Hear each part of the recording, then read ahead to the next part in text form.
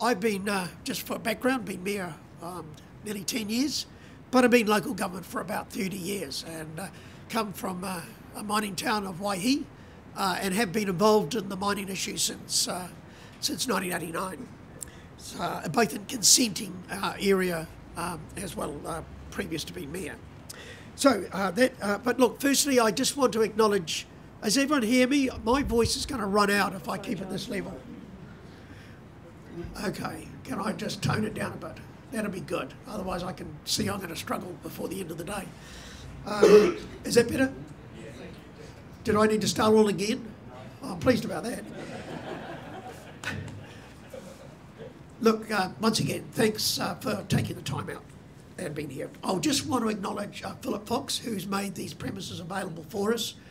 Thank you for giving these premises and a few drinks and coffee and that's here, so thanks to them. Now we have a few people here. I've got some fellow mayors. Neil Volsky, did I say that right, Neil? They have enough trouble with my name, Tregidga, so I always have an excuse when I get someone else's wrong, I think. Tony Cockshorn, welcome Tony. Mike Havel, Mike, welcome. We have some regional council chairs here. I just want to acknowledge Bruce Gordon, Fenton Wilson, and Andrew Robb. So welcome to you. Have I missed any mayors or chairs? Oh, well, I'm getting off on a good start here, so I'm doing well. With me is, of course, you're going to hear today, of course, is Paul Wiley. Paul Wiley is Chief Executive of Buller District, and somewhere in the crowd here, we have Craig Stevenson from Tasman, the back, in between. But a special welcome to Kelvin, to Kelvin Eglinton. Kelvin's come across from Perth, and you're going to hear from him very soon on what they are doing with royalties in Western Australia as an example of how we could see it here in New Zealand. I dare say I want to start with where Local Government New Zealand's position is. So Local Government New Zealand, in developing its policy in 7 strategic issues that we wanted to do as a manifesto, that there are copies at the back. There are 7 strategic issues that we believed we wanted to take up with government. And one of those is creating a vibrant community and economic growth across all New Zealand. We are concerned, as many of you are in this room, that we've seen some pressure within rural and provincial New Zealand around its future, and that's around demographics, employment, and a number of other issues. But on the one hand, we're seeing that's very much where our economic growth and overseas GDP and export earnings are coming from. Whether we're talking about dairying, whether we're talking about forestry, tourism, they're coming from provincial and rural New Zealand. And we think there's a bigger issue here around about how we make our communities more resilient and those pressures that our rural and provincial councils are coming under. And part of that is this one that we want to talk about today on royalties. And there are the 7 strategic issues we're talking about, but a shared natural approach to addressing regional development and growth across all of New Zealand. And one of those we've seen as that some of the royalties that central government is getting should come back from where those royalties originated from. And that's generally what happens across most of the Western world. That what we've seen is that at least some of those royalties in some shape or form are going back to the communities. It is a finite resource when we talk to minerals or oil and gas. And where in the past we've been accepted, I expect, as communities to accepting the fact that when we're taking the extractive industries out, it's a boom situation and the communities are doing well. But when they close or the company decides to move on, and there are many reasons for that. They're not just the end of the mineral. It can be prices, and we've seen that with gold prices and a number of mines closing down throughout the world since gold prices have gone down. And in my case, in Waihi, it got very close only a year ago to closing. What happens is those communities really take a hard hit. And what we're saying here is some of those royalties should be going back to those communities to give some resilience, and so that they don't fall over, that there is the opportunity for those communities to continue on.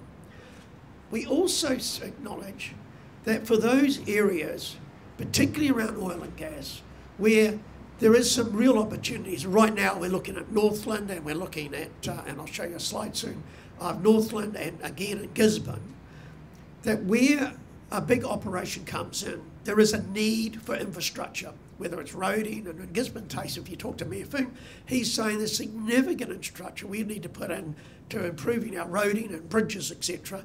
And should the ratepayers of Gisborne pay for that, or should it be some royalties and some part shared, at least through government by shared royalties? So those are the two. So that is the manifesto. Now, there are also these levies that are also born in, that government receives through levies payable to the Crown, they're called ERLs. We are really just going to be talking today purely around the royalties part, and to give you some idea, just the royalty payments alone in the last 5 years. Royalties from petroleum has been $1.69 billion, and from minerals 49.8, just on 50 million from minerals. Quite a big difference. And I think that we have the government, and we are looking at local government working with central government and developing a policy about how the percentage of those should come back to the communities. And we think it'll be different for petroleum as minerals, obviously for the sheer numbers that are involved in it. So to give you a bit of a background, very quickly on what the numbers are by region. As you can see from that slide, most of it's coming out of the Waikato and West Coast at this stage. And Taranaki, of course, is a big number, 381 million for 2000 to June 2013. Substantial amount of royalties that government is getting.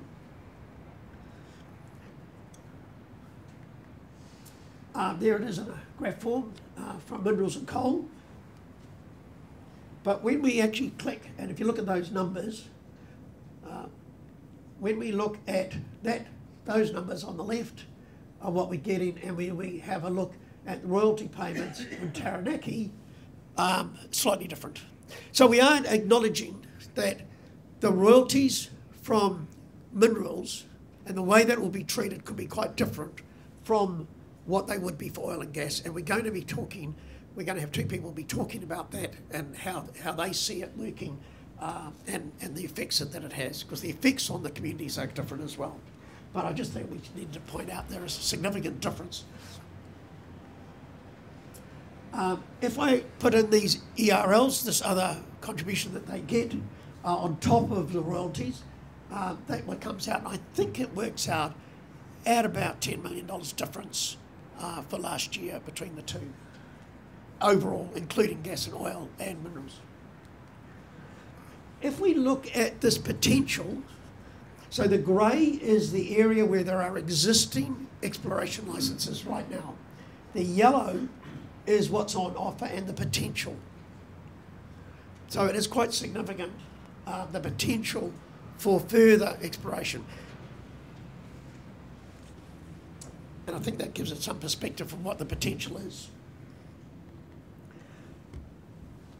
So, a case for a local share. Extraction is supported by local infrastructure and services workers. Where we've seen new development, as in Gisborne and Northland, we do think that some of these royalties should be going into that infrastructure. But I did want to make it clear that there has been the alternative argument that local government is just looking for a handout to prop up business as usual. And I want to make it clear today that is not the case. What we're talking about for existing communities in the West Coast and in my area is about ensuring that those communities continue on and have some resilience in them and some economic benefits as they move after mining. And if we're going to do that, we need to be investing now. And if I give you an example, in Waihi, it's about 26% of the GDP of that community is derived from mining. Now, what happens when mining finishes? And it might have been all right last century that you just walked away. I don't believe that's any longer appropriate for a modern society, that we need to be looking at that community about how it can move forward. And I want to go back to the last Labor government, who set up a $10 million fund. It was actually called the MRI Fund, the Major Regional Initiatives Fund, and that was for getting economic development into the regions. Why he set up a community group, and we have two people here from the community that are going to talk to you a bit later. So what happened there was that community worked together and said, we have been told that mining is going to finish in 2012. What are we going to do to make up that 26% that we're going to lose? So they got a $1.8 million from the government, and they put it into a gold discovery centre, a major tourist attraction. At that time, about a $12 million project. Unfortunately, things changed, and economic of the downturn, it was put on a bit of a hold because it was quite a bit of private investment, and that didn't happen. I can tell you that 1.8 million was committed. It has now been spent. There is a gold discovery centre, about a $5 million project. It'll be a unique discovery centre in Waihi. And the fact that it's got the most modern technology, it's interactive, it was designed here in Wellington, and it'll be world class. It'll be holograms, and it's quite amazing. That will be opened in 3 weeks' time, and that will go some way into adding on and improving that GDP and making up that gap. And that's the sort of thing I think we're looking at with royalties. So I think that's, at this stage, is mainly what I wanted to cover off as an introduction of why Local Government New Zealand has opened this debate up again. I can tell you, since we've got involved in this, we are getting pretty good support across the sector for it. But today, I just had, Calvin and I went on to TV3. I must admit, it was 6:15 this morning. I'm not sure how many people saw it. Was anyone brave enough to get up and watch TV3 at 6:15 this one? No, I wouldn't either. But we did. And we had a media interview with media, which some of are here now, an hour or so ago, to raise this profile and get this debate on the table. So without any further ado, I'm going to pass over to Kevin Eglinton from Newmont. Kevin is from Western Australia. He's been with Newmont a few years. He was 7 years. He's public relations for Pacific and Asia. Knows New Zealand because he is actually a New Zealand-born person. He's in the resource sector, working with local, Indigenous and national stakeholders, including governments, business contractors and mining projects in urban, remote and rural settings. They are key deliverables. He had a previous life before that as a leadership role in sporting. I think might have been in the Bay of Plenty, was it?